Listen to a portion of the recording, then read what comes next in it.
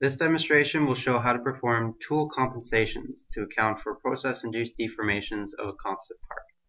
The example is a full-size wing skin with a complex layup including many ply drops and transition zones. The workflow includes geometry, layup, and mesh definition in CATIA, transferring the layup and mesh to ABAQUS using Composite Link, handling the layup and mesh in ABAQUS using Composite Modeler, predicting process-induced deformations using a COMPRO CCA simulation where the evolving material properties of the composite are tracked through the entire cure cycle, and transferring the predicted deformed shape back to CATIA using the realistic shape optimizer. So in CATIA, we have the part and tool fully defined, including their geometry, layup, and mesh. If we look at the part only, we can see the original geometry, or arrow surface in this case, and the layup is defined using the grid method. The grid is defined based on locations of spars and ribs, and the layup is defined for each cell within the grid. We can view the virtual stacking here, showing some plies that cover the entire surface as well as other reinforced regions. Plies are then created from the virtual stacking using one of the drop-off transition algorithms. As you can see, there are many ply drop-off and thickness transition areas. The mesh is also defined within CATIA. In this case, a shell mesh of mapped quad elements which line up with the grid.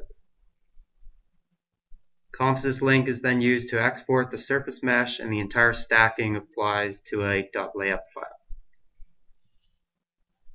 If we look at the tooling, we can see that the geometry, including underlying support structure, is fully defined in CATIA and is fully meshed with tetrahedrons. The mesh is saved as a .dat file which can be imported into ABAQUS. Now within ABAQUS, Composite Modeler is used to import the layup file of the wing part. The shell mesh is imported including layup information for each element.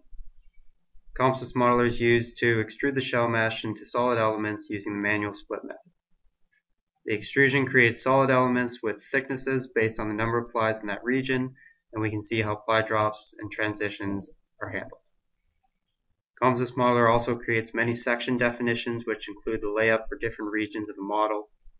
In the section definitions, we can see how the material is specified and the ply orientations are defined. Similarly, Composite Modeler assigns many orientations in different regions of the model to track ply orientation.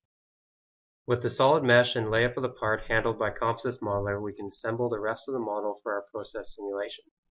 The tooling mesh was imported using a .dat file. The COMPRO Tools dialog box is located in the plugin directory. This toolbox is used to manage and automate many of the steps required to set up the analysis, run the job, and interpret the results. First, in the Materials tab, we can select from a list of available materials. There are composites, neat resins, tooling, and others such as core material, breather cloth, etc. When added, these materials are linked to the model tree. Next, in the Analysis Steps tab, we can create standard analysis steps. The thermochemical step will simulate the temperature history of the part and tool and curing of the composite. The stress deformation model will simulate process-induced deformations such as springing. Again, once added, these steps are linked to the model tree. Here we can select the active step as we define the rest of the model.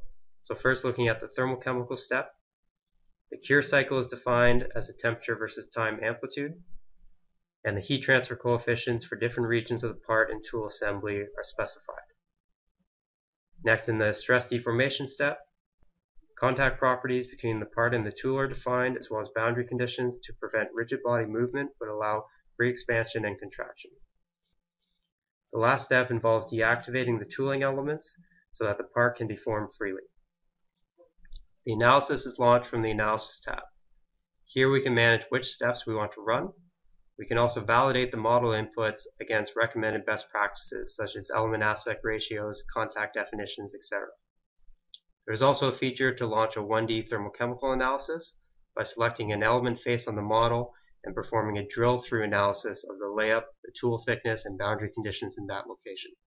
This is an excellent feature to get a quick indication of the model behavior before running the full 3D model. Once the analysis job is submitted, we can monitor the progress in the Jobs tab, and there is a Post-Processing tab which is used to automatically generate standard plots and export the deformation back to CATIA.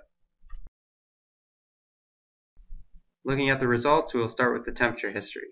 We can plot 3D temperature contours at any point in time during the cure cycle.